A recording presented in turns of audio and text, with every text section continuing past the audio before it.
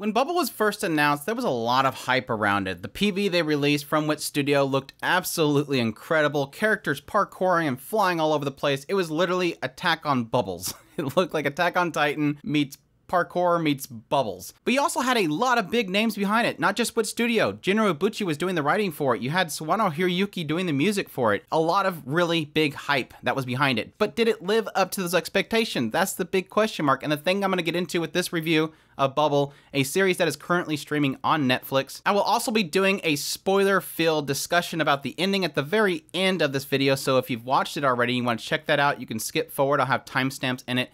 But let's just jump right into it. Bubble opens up in a current time just like our own, but 5 years prior, a weird phenomenon happened. All these bubbles started dropping from the sky, and then after a while, they all started kind of forming around Tokyo until this explosion happens in Tokyo and a bubble encloses it. And while the bubbles stop appearing elsewhere around the world, they continue to drop within this bubble surrounding Tokyo. And obviously because of this, all the residents decide to leave and abandon Tokyo while researchers come in and try to figure out what is this phenomenon? Well, unfortunately never really having much success. Well, during this 5-year period, a lot of orphans, children without parents, a lot of them that lost their parents during this entire phenomenon decide to actually move into this bubble. And it kind of turns into this parkour playground where all these children survive within this bubble. And one pastime they decided to create is Battlecore, where they all basically compete 5 versus 5 to a flag to see who can capture it first. And a lot of our focus goes on Hibiki and the Battlecore team that he's a part of, who are all living on this boat that's housing a researcher that's currently looking into this phenomenon. And Hibiki is very unique in the fact that he knows how to manipulate the bubbles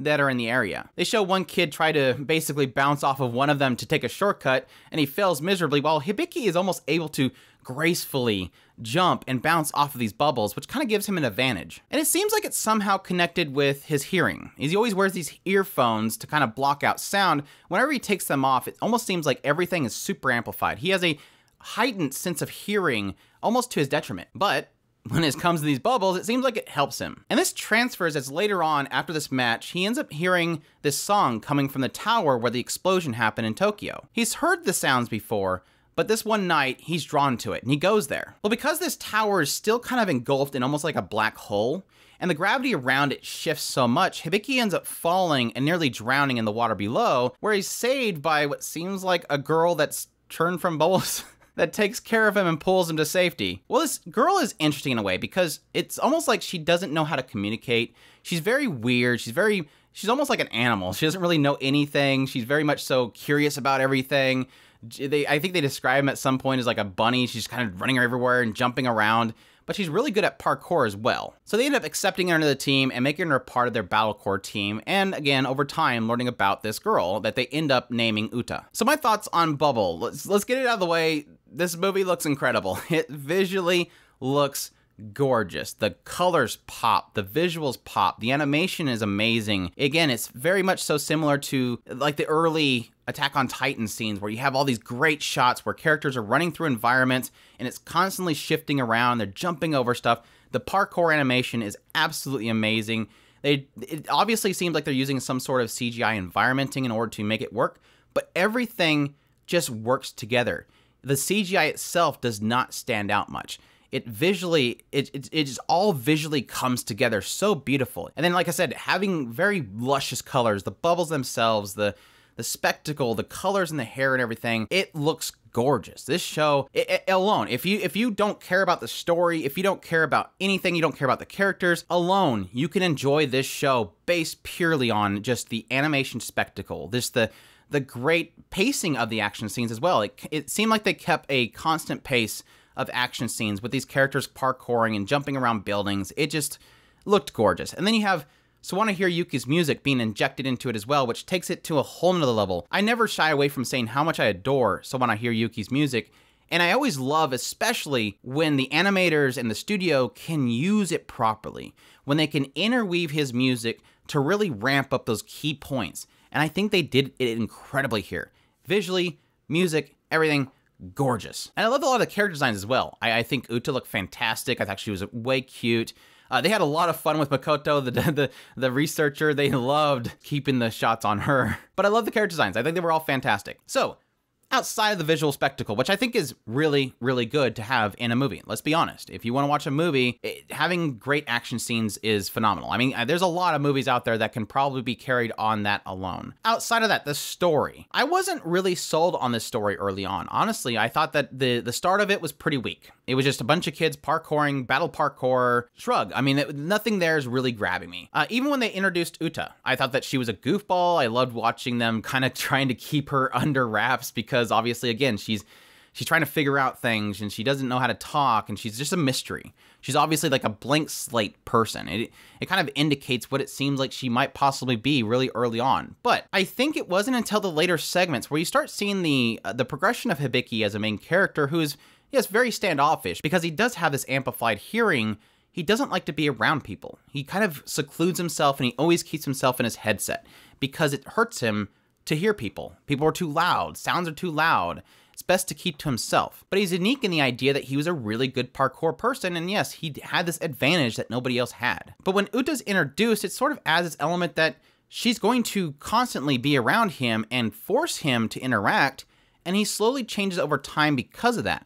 And I did like that progression. And they try to introduce some side characters, like there's the Mortician group, which are kind of doing the battle core stuff from Prophet, but it doesn't really ramp up until we get to the later segments where we start to get into, and I would probably put here very soft spoilers. I think it's pretty obvious from the very beginning, so I don't think it's too much of a shock here. There's a lot of emphasis on the Little Mermaid. Really quickly, Uta starts to really look into the world itself. She's trying to figure out more about this world. And one such book that she runs into is Little Mermaid. And it starts to draw a lot of comparisons here. Obviously, the first meeting that Hibiki has with Uta very early on, he thinks that she's a mermaid because of how she comes to him. And so she immediately gravitates towards that story. She thinks that Hibiki is her prince. And I did actually like how they basically made an anime version of Little Mermaid. Let's just say that. Now, I think the thing that a lot of people are going to be very mixed on with this movie is the ending. I'm not going to spoil it, but what I will say is that it essentially implies what's going on. It doesn't outright say. It doesn't have this big narration. It doesn't have a scientist come forward and say, this is what's happening. It basically shows a lot of things that unfold, but it never specifically tells you what actually happened. And I think a lot of people are gonna hate or like that, because I think whenever an ending has a very vague ending that lets the viewer interpret it, if you don't like the movie, you're going to think it's just plot holes. If you like the movie, you're going to think it's trying to let the viewer interpret it, and that's cool. And that's why I think that there's gonna be a big, huge divide there, is because I think a lot of people have a lot of expectations from movies to tell some big, crazy, mind-bending story when they only have an hour and a half to work with. But I think it did a really incredible job of it. I actually liked it. It was a cool, vague ending that I have drawn my own conclusion, and I would love to talk to other people about what they drew their conclusions on, what the ending means, what the overall story is essentially trying to tell. But at face value, when you're not speculating on a lot of that stuff, it's really just like I said before, it's going to be a romance story about kids trying to just have fun and enjoy their time in some random bubble of a place with a sort of Little Mermaid story kind of mixed in there. A little bit of a romance of what could be and what can't be. So in the end, yes, I really enjoy this movie. Like I said before, I think the earlier segment was kind of blah, but I think the actions and the music and the visuals are going to keep you entertained for a little bit. And the story itself kind of starts ramping up later on. Like I think that the second half of the story, it starts to really kind of pick up. So if you're looking for that story, that's going to be that later end. It's going to be back-ended quite a bit, with a lot of the beginning section kind of being the lead up. And like I said before, visually and music alone, it's enjoyable. Like, even if you don't care about the story, you're still going to get an entertaining show here. And again, technically, visually and music alone, it's incredible. So I think even if you don't care for the story, you're still going to get some entertainment out of this. So I definitely recommend it. It's not going to be for everybody. And like I said, don't expect too much early on. Just really go into it just to be entertained. I think you'll find a really intriguing story kind of mixed in there as well. But at any rate, that's my review of Bubble. I hope you guys enjoyed this video. If you did, leave a like down below. Comment. Let me know what's thought of the movie. If you liked it or not, or if you're going to be checking it out, definitely let me know. Additionally, if you've not already, make sure to hit that subscribe button. I do reviews, news, first impressions, top list, discussions. If it's anime, it's pretty much here. Additionally, if you want to support us more, we have a Patreon link and a tips link in the description below. We definitely appreciate everybody that supports us, and y'all take care. Now with the review out of the way, full on spoilers from this point on, like I said before, you could probably get a very general sense of what the story is going for. Like I said, it's technically an anime version of Little Mermaid story. You have the girl from the bubble area that comes to the human world, it falls in love with the prince, but then is being pulled back by the evil stepsister back to her world. They cannot coexist. If she stays away too long, she'll become a human or whatever. That story, I think it was actually the more darker version of Little Mermaid, not the Disney version of it, but you get the same idea here. And again, I think that's the big reason why a lot of people will probably be a little mad at this movie. They'll think, it's just Little Mermaid. That's not a great story. It's just copying that story. But underneath there was a deeper story that I'm actually very intrigued by. And it's actually something that I'm interested to see if they will actually do a sequel for this movie. I don't think it will. I think this is probably just a one-shot. They did show a little bit of an after story at the very end of it, which indicates that Uta is still with Hibiki.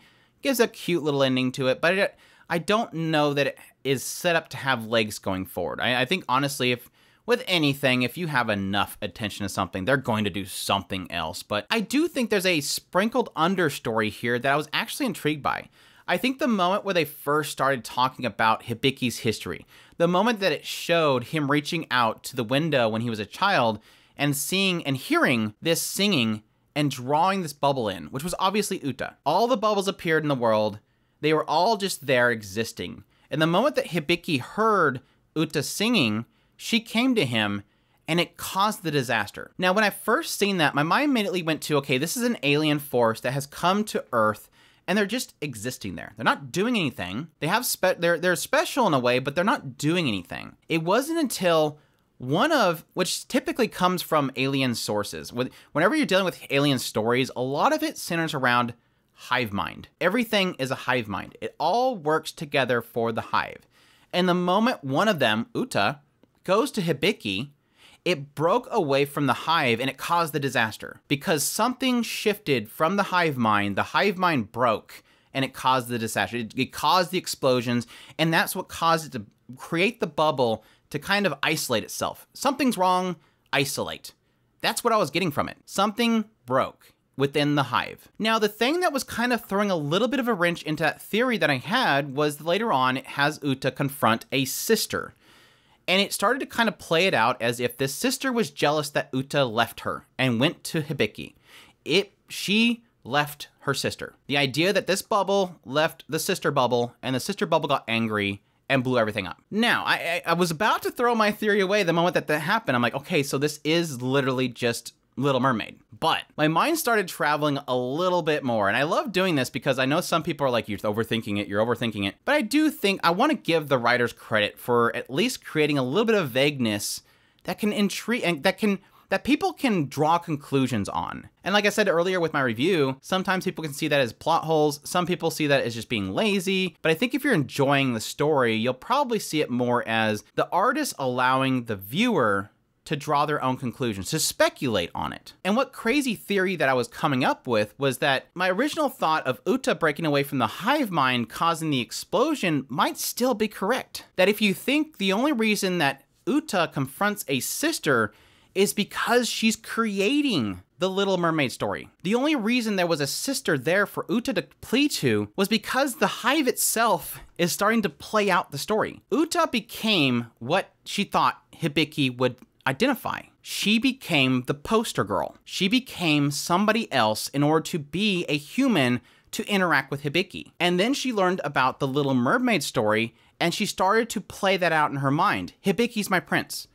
And the evil stepsister wants me to come back. And then the hive mind itself, when conflicted with Uta, started to play it out as well. It started to draw those same conclusions that it needs to play itself out in order to communicate to Uta that it will be the evil stepsister. So again, my theory still is concrete. The entirety of the bubble alien force became the Little Mermaid story. It's not that it is the mermaid story. It's not as if the whole story is the mermaid story. It's just that they became familiar with the story and thus identified with it and, in a sense, played the part. So it's not as if there is a sister bubble. It's just that the bubble itself, the hive mind, the core of it, in interacting with Uta, became what Uta found out about the Little Mermaid. And so that's where I get to that whole idea that if you think about it further, it gets a little more interesting, which makes me terrified that Uta would have ran into a different story. Like, I'm glad Uta, of all stories, read The Little Mermaid, because I can't even imagine what other crazy story. She could have been read Game of Thrones.